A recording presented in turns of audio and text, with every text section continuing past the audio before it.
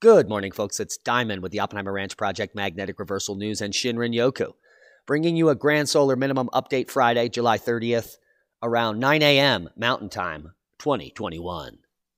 The models are in, and much-needed moisture is coming to the Four Corners region, which will end much of this severe drought in the coming weeks. But the big story, climate change is driving deadly weather disasters from Arizona to Mumbai. Keep calm. It's nonsense time. You might have seen many headlines over, the past few years, and it's ramping up. Climate change is driving deadly weather from coast to coast, from pole to pole. Rising levels of carbon dioxide, increasing extreme weather events in Australia, report finds. Extreme weather is upending lives in the West. You walk around with this vague sense of terror. Thousands of scientists now warning climate is at a tipping point, and it is imminent. And then we have videos like this. Always had a wild streak, but as the world warms, we are being routinely forced to rewrite our record books. Pick your season and you'll find the extreme events are getting longer, warmer, wetter, hotter and colder. Flooding in London last week left a dirty stain on lives and livelihoods. Is this true? Or is there a dirty stain on science? You're looking at the number of all-time records from 1,218 USHCN stations, including record precipitation, record minimum temperatures, record maximum temperatures, and record snowfall. And you can see that, recently, these disasters peaked in the 90s, 1994, and have been dropping off precipitously since then. Second data set, global reported natural disasters by type.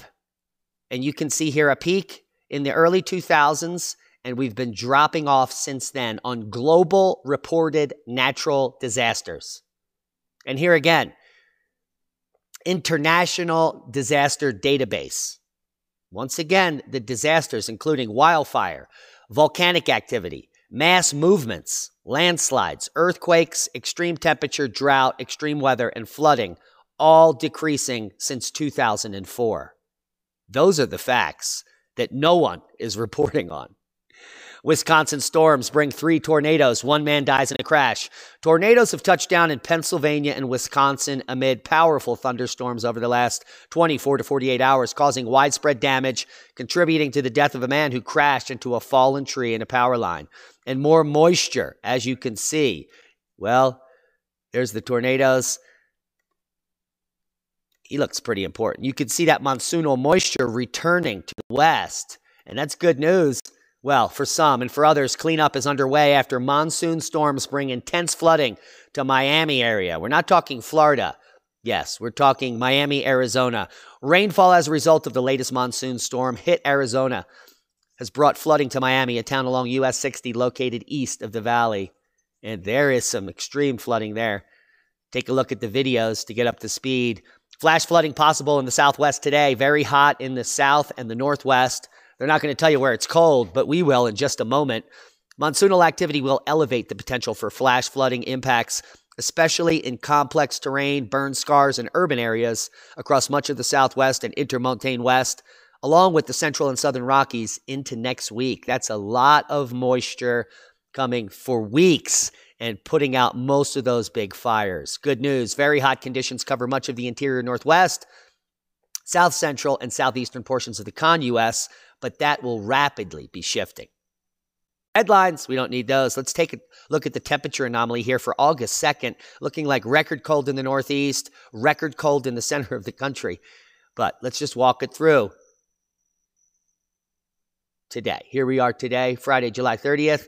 And you can see it's going to be hot up in the northwest. This is a temperature anomaly map where the red is showing above normal, the blue is showing below normal. You can see it quickly cool off Friday night here with below normal temperatures, extremely cold temperatures in South Dakota, and probably some records out here in the mountain west. That cold is going to be in place over the northeast. Take a look at Saturday.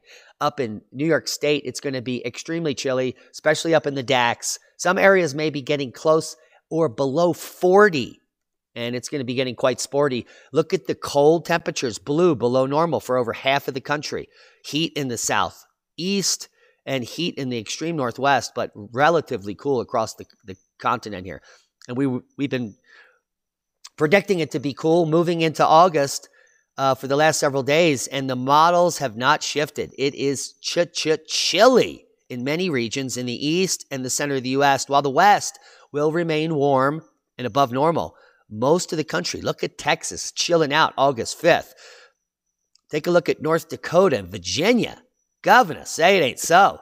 So the chilling is going to persist all the way into Philadelphia August 6th, while the media is going to report on this one hot spot right there. Let's take a look at the total accumulated precipitation, and we can see that southwestern monsoonal activity is keeping areas in drought moist, including Arizona, New Mexico, the big winter chicken dinner, and Colorado. We need the moisture. So does western Wyoming, all of Utah, all of Idaho, western Montana. Good news in the west. Deepest Aussie snowpack in 21 years. The latest snow depth reading from Spencer's Creek in Australia at an elevation of 1,830 meters, approximately halfway between the NSW ski resorts of Perisher and Thredbo, is at its deepest July snowpack in 21 years, which happens to be during a solar minimum. Thursday's reading, July 29th, came at a whopping 183.6 centimeters, the best since the bumper 2000 season, which had 189 centimeters, a difference of only a few centimeters. Historic cold continues to batter Brazil and the coffee with an unprecedented 33 plus, whatever that means. Rio Grande do Sul municipality seeing snow on Wednesday. 33 municipalities seeing snow on Wednesday. That has to be a record. Holy macaroni. Rare and heavy snowfall also sweeping the country on Wednesday, leaving 13 cities across the state of Rio Grande do Sul blanketed in snow, an unprecedented feat. Here you can see the extreme cold sweeping South America. Once again, this is a temperature anomaly map, and the purple is showing you temperatures 12 degrees or more below normal. And that is chilly, South America. Igloos in South Africa. Frogs dying from the cold in Australia. Oh my, Arctic air to sweep Europe. Whew. Thanks, Cap Allen. We wouldn't know any of this if it weren't for you. Alaska coast 8.2 magnitude earthquake was the strongest in decades. We put a video up yesterday. Please go back and check it out. If not, I'll leave you links to the BitChute link where you can watch it commercial free and give us a thumbs up. Subscribe to our BitChute channel if you haven't. We only have 1,236 subs there. Let's get that up to 2,000, shall we? Seismic update. There are the aftershocks from the quake of note there in the Aleutians on the Aleutian Megathrust. Watch the video and learn more. And worldwide, we have the East African Rift getting a little jiggy down in Alberton, South Africa, and some activity here on Tajikistan. We also have activity in Hawaii and keeping a close eye on Mauna Loa. No single model for supersized eruptions and their magma bodies. Now, this paper coming out just 3 days ago is basically telling us that scientists have no way to predict supervolcanic eruptions. USGS raises volcano alert as residents report shaking and emissions. Oh my, the USGS has raised the alert level at Pagan, Mount Pagan, which is located in Pagan Island within the Commonwealth of the Northern Marianas Islands, located just north of Saipan and Guam. Now, Pagan is a big mover and a shaker with an eruptive history showing VEI2 quite frequently. There's at least 10 eruptions in the last 4 decades, with a VEI4 back in 1981. Mount St. Helens much? Worldwide volcano news update. Ducono, Sangay, Liwatolo, Nevados de Chilan, Sabancaya, Swanosima, Pagan. We reported on it. We also have extreme activity. Well, there's some explosive activity at Swanosima. And we have extreme activity at Merapi. Increasingly dangerous activity. Look at this pyroclastic flow there. The eruption of the volcano is slowly but surely intensifying as the active lava dome continues to grow with magma rising into it. A series of moderately large pyroclastic flows occurred this morning, shortly after midnight local time, descending to the base of the summit cone and reaching 2 kilometers in length. So keeping a close eye on Merapi as well. The long-term monitoring program annual summary report of the coral reef condition at the Great Barrier Reef is a boom in good news. I sent this amazing piece over to Jennifer Mirohassi for her perusal, and it is showing up and away. Good things on the Great Barrier Reef. 127 total number of reefs surveyed. And here you can see the locations from Rockhampton all the way north of Cooktown to the tip. Hard coral cover, 27% increase. Status and trend, 26% coral increase. Status and trend, 39% coral increase. And let's talk about crown of thorns and starfish outbreaks all down. Bleaching severity, down, down, down. And the coral is recovering by over 30% in just a year. Crickets from the mainstream. They will continue to report that the Great Barrier Reef is dying. It's your fault. And we should all go to hell. But the facts are in, and they have no idea what they're talking about. Now, does machine learning reconstruct missing sunspots and forecast a new solar minimum? According to Dr. Willie Soon and Dr. Herrera and Legatis. Yes, it does. And we reached out to Dr. Soon after we put up a video yesterday on the topic at Magnetic Reversal News, and he got right back to us. He is intrigued by the work we do at the Oppenheimer Ranch Project and is currently on vacation, but will be joining us for a personal interview in just a short time. So stay tuned for the Dr. Willie Soon interview coming up soon. To get you up to speed, here's the 2015 paper that made it all possible, reconstructions and predictions of the total solar irradiance from the medieval warm period to the 21st century. Now, do Pleistocene rock paintings depict Sulawesi warty pigs?